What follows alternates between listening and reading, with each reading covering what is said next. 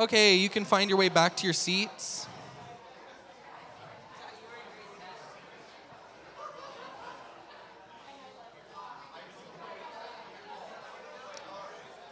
Who is excited for Christmas? Woo!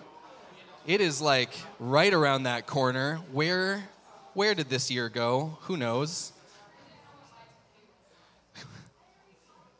Well, educate them then. So I am so excited about preaching at Christmas. Preaching at Christmas is so much easier than the rest of the year because your topic is just assigned to you. It's Christmas. Just talk about Christmas. You can't really go wrong. And specifically this year, we're talking about Simply Christmas, which, when we came up with it as a staff, just really got my thoughts going on what to speak about, what to preach about. I am a cook, and I love cooking, and so when I think about Simply Christmas, I was like, oh, so we're making a Christmas reduction. We're going to see we're going to see what happens when I put Christmas in a pot and just boil it for a very long time. What are you left with at the end, and what kind of meat do you serve it with? But we're going to make a Christmas reduction this morning. We're going to boil down Christmas. We're going to look right to the heart. What is there when you boil away all the other things, all the traditions and all the decorations and all the things that we've slapped on it? What's left when you take all of that away? And don't get me wrong, I love Christmas traditions. We have many Christmas traditions as a family that are very sacred to me. We always open one present on Christmas Eve. It's always the same thing. Pajamas. It's pajamas. Thank you, Tyler. But we'll pretend to be surprised anyway. And then, you go to bed, but you don't sleep. You just stare at the ceiling. And then in the morning, we wake up and, get to go out to the tree. But, of course, you can't wake up before the agreed upon time, because for every hour that Mom is awake before that time, she will remove presents from the tree. And so finally, Tyler and Liam and I, we would just wake up at some awful hour and just go sit on the couch and stare at the tree and the presents vibrating like a phone getting too many texts, but you can't touch it. You have to just stare at it. And then finally, Mom and Dad wake up and they will make their tea, and they will take their sweet time making that tea, and you can't touch the presents until the tea is ready. Then we will all go to the living room to open the presents, and Mom passes out the presents. And, you get those moments where I get to open a present that says, from Mom and Dad, and Dad is just as surprised as I am to see what's in that box. And then Dad opens a present that says, from Santa, and Mom is surprised as he opens a new power tool. It's a great... Christmas traditions are wonderful. They're so fun. But we need to get past Christmas traditions sometimes. Because ultimately, traditions, they're great, but they're just the tinsel that we use to decorate our time instead of our tree. They're part of this season, but they're ultimately like baubles. And we need to cut past that and get back to simply Christmas and really evaluate, because if our Christmas traditions are clouding our ability to see what this season is all about, then they have to go. And we've been looking at the Christmas story over the past 2 weeks, and then this Sunday, through the perspective of different characters that were there in the biblical story in Luke. Pastor Tom preached on Joseph and how he experienced that first Christmas. Pastor Danny preached on Mary. And this morning, as it says on the screen, I'm going to be preaching on the shepherds. And they're a great group of guys. I hope you're going to like them. But when I think about the shepherds, I really think about hope being what they represent. And I promise I did not tell Erica ahead of time before she picked her set that's what I was going to be speaking on. I actually asked her, I was like, hey, what are you thinking for your worship set? Have you picked your worship set yet? This was like a week ago. She's like, I've had this set picked since April. So I was like, oh, that works out. The Holy Spirit's good. But let's open our Bibles to Luke chapter 2. And we're going to read about these shepherds. And we're just going to read a little short part of this story, Luke chapter 2, verses 8 to 12. Luke, of course, is part of the Gospels, so it's at the beginning of the New Testament. It goes Matthew, Mark, Luke, John. So find Luke there and go to Luke chapter 2. And we're going to read verse 8 to 12. And it says, whoa, that's not the right one. I was like, what? Okay, here we go. And there were shepherds living out in the fields nearby, keeping watch over their flocks at night. An angel of the Lord appeared to them, and the glory of the Lord shone around them, and they were terrified. But that angel said to them, "Do not be afraid. I bring you good news that will cause great joy for all the people. Today in the town of David, a Savior has been born to you. He is the Messiah, the Lord. This will be a sign to you. You will find a baby wrapped in clothes and lying in a manger." So, taking apart what the angel is saying to them, looking at it through their eyes, I've picked out some things that seem very important. And the first thing is that the angel says that he brings great news or good news of great joy. And there's this partnering of joy with the message of Christmas right there in the very fabric of the DNA of Christmas. One of the first Christmas messages proclaimed is about how this news that we're receiving is going to be joyful. And this idea of hope and joy at Christmas, I mean, from an earthly perspective, it can be very difficult. Hope and joy in our world, they're not abundant anymore. I mean, all you have to do is watch the news. Around the world, there's tyrants waging war on each other. There's climate change causing cities to go underwater and some other cities to completely lose their water. There's people protesting and lighting things on fire. There's refugees fleeing war zones. There's population explosions that experts don't know what's happening. And worst of all, Costco has stopped carrying the sausage I really like. And I'd appreciate your prayers in this difficult time. But you can even see it in the media we watch that there's a lack of hope. There's a changing in how we as humanity have started to view the future. Even in the last 50 years, you look at media, television, movies from the 60s that picture the future, and it's like the Jetsons. Like flying cars, and humans have achieved world peace, and there's robot butlers.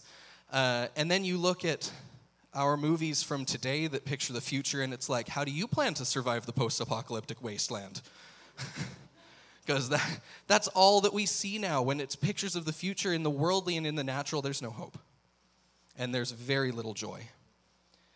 And so when we spend a lot of time, as I do, looking at the news and keeping up on these things that are going around the world, it can become very confusing how we're supposed to have hope, and let alone joy, amidst all these struggles and all the turmoil. And yet the Bible says in Romans to have joy in hope, to be joyful in hope. Turn with me to Romans chapter 15, verse 13. If you were already in Luke, it's really close by. Romans 15:13 says, "May the God of hope fill you with all joy and peace as you trust in him, so that you may overflow with hope by the power of the Holy Spirit." How can we have hope? That's how we can have hope. The God of hope gives us joy and peace as we trust in him. And by the power of the Holy Spirit, we can overflow with hope. And there's this link there between having hope, having joy, and having peace. These are not isolated concepts, but Christmas is teaching us about those things working together. That as we see that hope, as we take our eyes off of all the things that are going on in the world, all the things that press for our attention, that alarm and cry, and instead we look up and we see Jesus, we see the hope that he represents. We also get to unbuckle that weighted vest of hopelessness, and instead we get to put on the garments of joy that he has prepared for us. But we have to make sure that we're not focusing on the impossible, but we're focusing on what God has said is possible through him. And this season, really, when I think about Christmas, that hope and that joy going hand in hand, they're integral to how we experience this time of year. The angel saying to the shepherds, "I have good news of great joy." The good news there is the gospel. He's not saying, "I have good news. There's a sale on at Ronson Shoes. You can finally have joy." He's saying there's good news, it's Jesus Christ. And when our hope and our joy is built on that foundation, instead of a foundation of things that we just see around us, but instead is built on the foundation of who Jesus is and what his message is, That's a foundation that's unshakable. And our joy and our hope will last through so much more. But directly after that, the angel says another thing to the shepherds. This page keeps turning on its own. The angel says about the great joy and the good news, and then he says it's for all the people. Now, I love the shepherds, and one of the reasons I love the shepherds is because they are shepherds. And that sounds pretty obvious. I couldn't personally be a shepherd. I like lamb way too much. Those lambs would not be safe with me. We were driving one time as a family in northern BC, and we passed, I was like 7, and we were driving, and we passed at the side of the road, there was a whole bunch of elk in a field that was fenced. And 7-year-old me, I was like, what's that? And my parents explained, oh, that's an elk farm. They're raising elk on a farm. And in my head, I was appalled because in my little 7-year-old brain, I was like, no.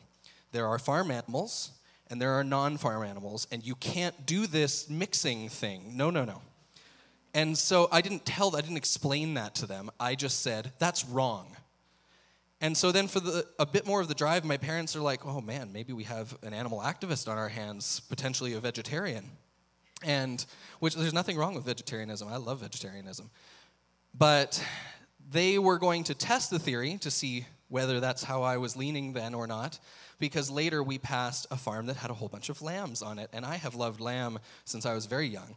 So this was the moment they decided to break it to me that the lamb that we eat is actually at the side of the road right now. And so they're like, look, a lamb farm. And I didn't tell them that that was appalling. Instead, I said, pass the mint sauce. Because I love some lamb, love some Christmas lamb, actually lamb any time of year. But these shepherds, the fact that they're shepherds is very significant.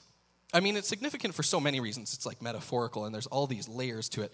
But for me, what's so significant about it is that they're not kings. They're not the most wealthy people in their neighborhood. They're not the most powerful, the most politically connected. They're not the ones that have, most access to religious rites and rituals. They're not the ones who live in the temple. They're not the priests. They're not anyone important. They're just shepherds. They're even the graveyard shift of shepherds. Like, that's low.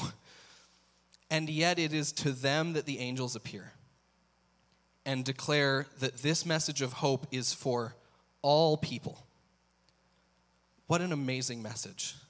What an amazing God we serve, that his message of hope is for all people. Regardless of where you're from, regardless of the color of our skin, our gender, what we've done, what length our hair is, or what we choose to eat, the message of Christmas is for us. The message of Christmas is for every single person. And it's right there at the very start of Jesus' life being proclaimed by an angel that this message is for all the people.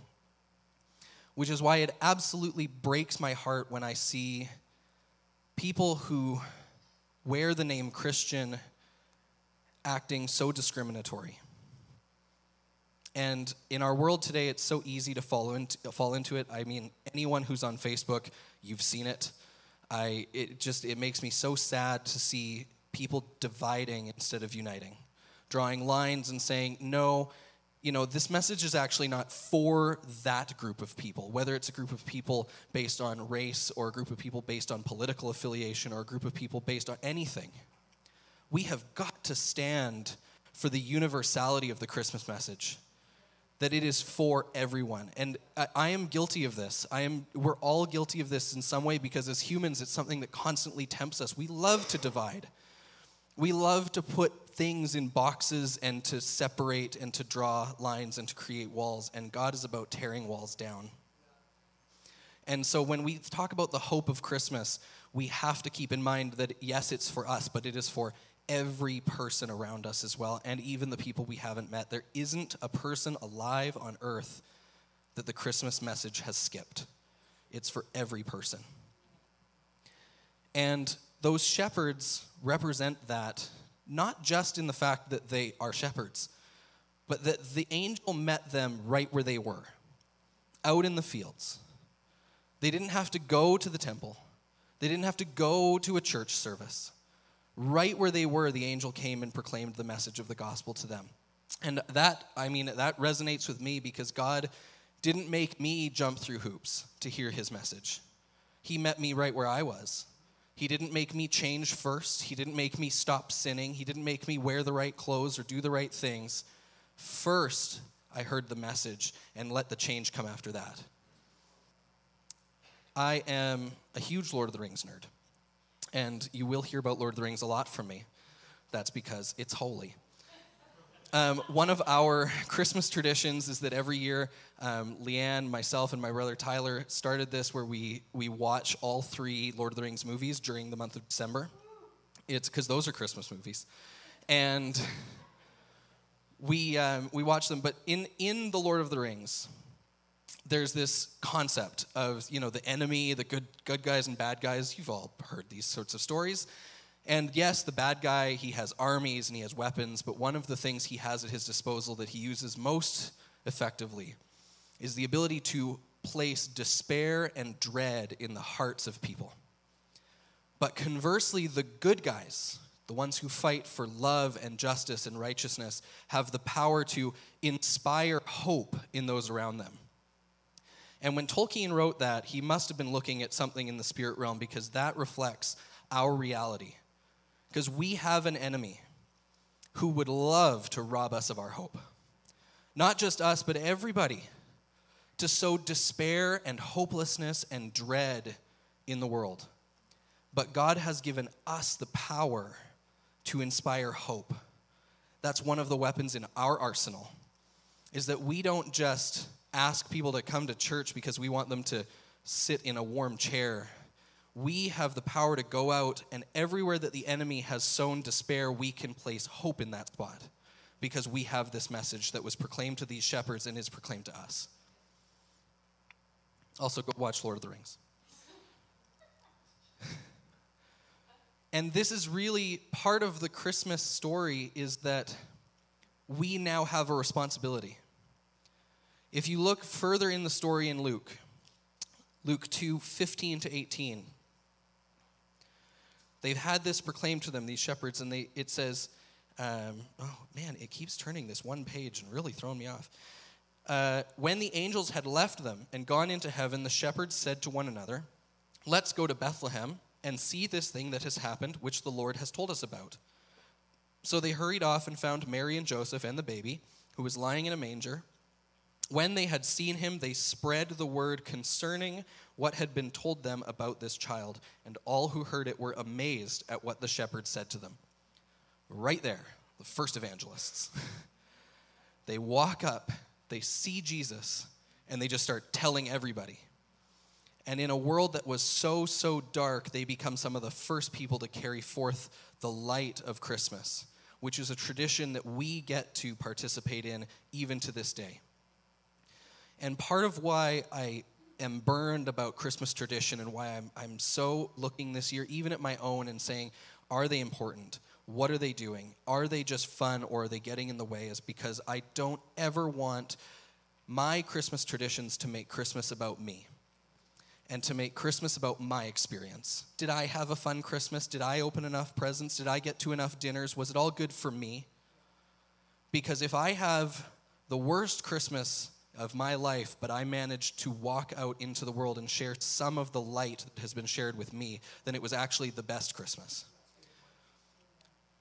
And of course, I want us all to have a great Christmas. But let's not forget why we even celebrate, what we're here for. That like those shepherds, yes, we on Christmas, we get to come and we get to see Jesus, and then we need to turn and we need to go out and we need to tell everyone else. Because Jesus really is the hope that we have. Like, we're talking about hope, we're talking about Christmas. What do we hope in? Why do we have hope? It's Jesus. And it's, again, going back to that angel saying, today in the town of David, a Savior has been born to you. That's why we have hope. We don't hope in a thing. We don't hope in a circumstance. We hope in a person. We hope in Jesus, who has snatched us from the mouth of the lion, who has rescued us from the fires of hell, who when we are drowning has reached down and pulled us up to stand on the waves beside him. We worship Jesus, who when we were in our most lost, dark moment, found us and brought us light. And he is asking us to go out, find those other people who are lost, and help bring them into the light with us. If you'll indulge me, which you're going to because I'm on stage and have a microphone, and that gives me immense power, apparently. Let's all just close our eyes for a second and let the movie of this moment play in our heads. You can picture the shepherds out there in the field. It's dark. It's nighttime. This is well before electricity, so you don't even have much ambient light. It's that kind of half light, the starlight that makes everything monochromatic. It's all gray. There's some sheep bleating in the field nearby. And then suddenly, the angel of the Lord appears, and that darkness is illuminated by light. But this isn't like the light of the sun. This isn't like the light of a torch. It says that the glory of the Lord shone around them. I picture it like the light is enveloping them. It is coming from everywhere at the same time. You can open your eyes. That is what we get to experience at Christmas. The banishment of darkness from our lives. That when the hope of God comes in, it's not a glimmer in the distance. The hope that we have is not a little speck that we have to try and find. It is around us. It shines more brightly than anything else, and it casts no shadow. That's the hope that we celebrate. So when I think about Christmas, when I think about hope, that's what I think about. That hope really is, this time of year really is celebrating going from darkness to light, going from being lost to being found. So my challenge this morning for all of us is that as we go into these next couple days before Christmas, I'm sure we have all sorts of things, Christmassy things that are going to be done, whether by us or to us. With every Christmas dinner that we go to, with every gift we unwrap, with every carol that we sing, let's remember why we do it. Let's be intentional this Christmas season to not let any moment slip us by. But for every single thing that happens this season, let's say, thank you, God, that I'm doing this because of the hope that you gave to me. Let's pray. I'm going to ask the worship team also to come back up and lead us in another song. God, we come before you this morning and we just worship you and we thank you for all that you've done and all that you are, God, that we can boldly proclaim that the baby who was born on Christmas saved our lives. God, that this season isn't just for us, but it is for the entire world, God, and that you have asked us to be your partner in sharing that light and that hope with others. God, for those in this room who feel like hope is far off to them, like this season is not one of hope, but is more often one of dread, God, I just pray for your light to come and envelop them, God, for a renewing of hope where there is despair, God, that each and every person, God, this Christmas would experience your love like never before, your joy like never before, and your peace like never before. You can keep your eyes closed. If you're here this morning and you don't know Jesus as your Savior, but you would like to, just by raising your hand, we can pray and you can receive him into your life. Is there anyone like that?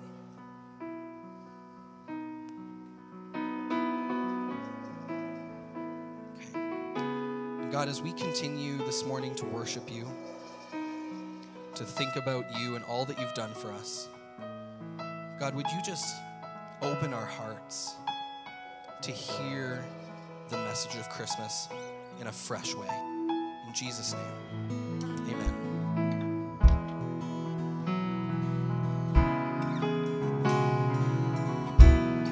The hope of the world lifted on high.